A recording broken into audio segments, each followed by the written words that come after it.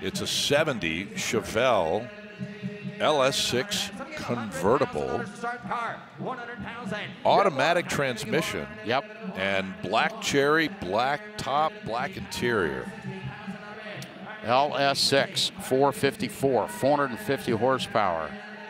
No air conditioning because it was not available. Couldn't get it on that engine.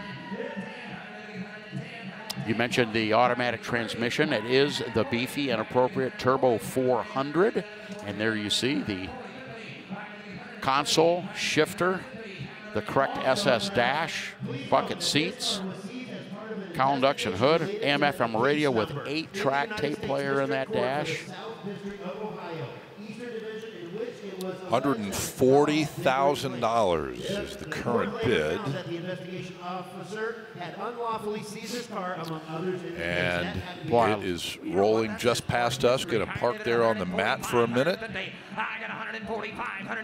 Love that color.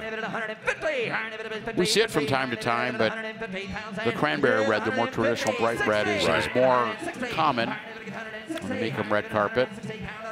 Those are the correct 70 SS wheels with those Firestone wide oval, white letter retro design tires. Does that ride height look a little lower in the front on that car? It does. CRI, yeah. Yeah, a little bit. Yeah.